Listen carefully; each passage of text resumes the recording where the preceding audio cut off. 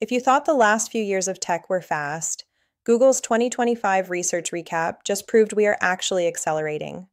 First, let's talk about the quantum leap, literally.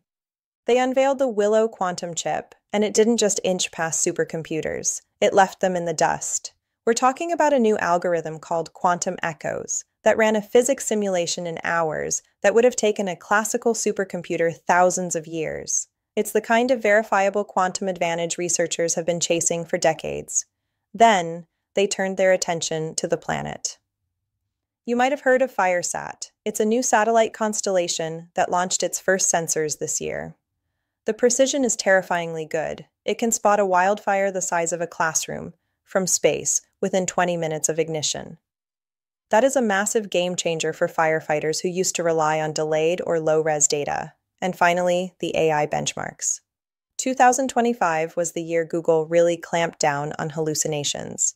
Their new Gemini 3 model didn't just perform well, it topped essentially every factual accuracy benchmark out there. We're seeing models that can now cite their sources and fact-check themselves better than most humans can. It's been a massive year for the lab. If this is what 2025 looks like, 2026 is going to be unrecognizable.